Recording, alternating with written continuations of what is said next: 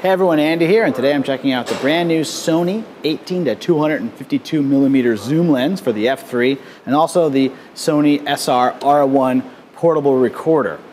This is a cool package here, so let me go through what I have. So first is the Sony lens, the 18 to 252 is a zoom lens designed for the f3.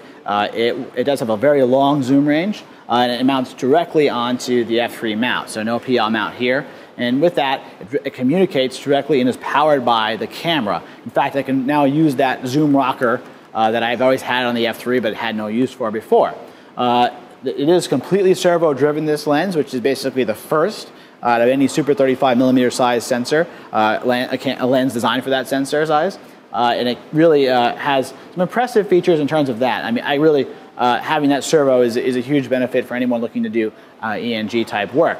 Now, there's some caveats to go along with that, as in it starts at around a T38 stop, so it's not the fastest lens in the world, and when I get to the very end of that lens, I'm at a T68. So it has a pretty steep drop off throughout that range. And additionally, if I took this little hood off that it comes with, as you can see here, it does have a little bit of extension as you zoom. So I'm going to go ahead and zoom all the way in, and you'll see it will actually extend out a little bit here.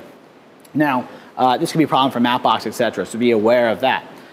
So this may seem a lot of caveats for you here, but what I found is that the range from 18 to about 100 millimeters is very, very usable and has just about a stop drop off in it. And in that kind of range, 18 to 100, is still very good. So I really like that range, and the extension amount when I get to about 100 is not that much. You can still use a lot of matte boxes with it. And when you go beyond that, 100 to 252, let's say, definitely more of a special application where you really need that length, and you're probably going to be willing to live with the light loss there.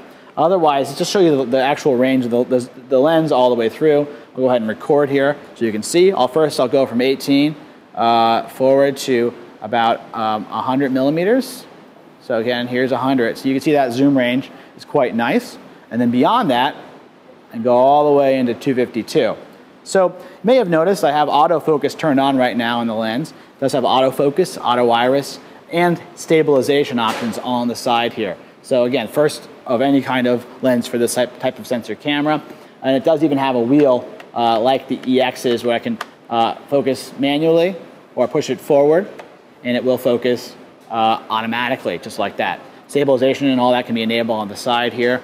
In addition, it has a flange focal distance adjustment that you have like on the EX3, where you could automatically adjust the flange focal depth of the lens just in the camera menus.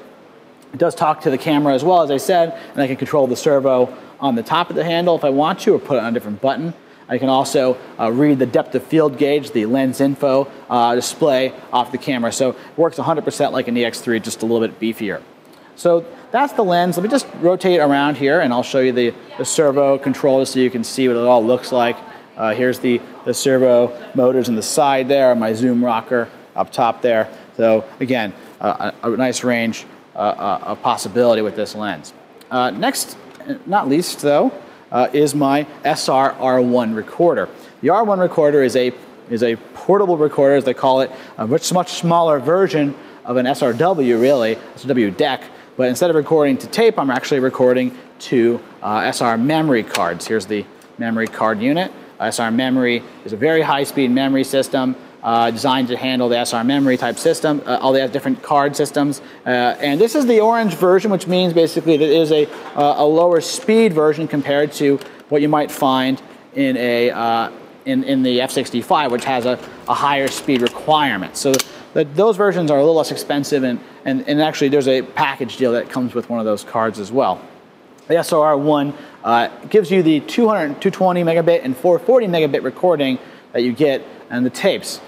Pretty amazing that way. So it can do up to 440 megabits in 24p or higher frame rates, up to 444 in color space. So I have a lot of options. It's a 444 recorder. If you're already in this format on tape, you're going to love this format. We all know it's the highest quality compression format out there. So again, this is the R1 recorder. Oh, by the way, it has the same sort of side panel you might have seen on the SRW deck, so you'll be very familiar with the interface. They've added a file list option though, so you can see all your files to play back. And if I rotate that around again, on this side, you're going to see I have my dual link input, in and out, time code, and analog audio. So very full featured. I have it hooked up here with the Croziel piece. It's not included, but you can mount it different ways that way. So that's it for now. The Sony zoom lens, the SR-R1, really cool features to the F3, add a lot of functionality, especially with S-Log onto this guy, really cool. So thanks for watching, and we'll see you next time.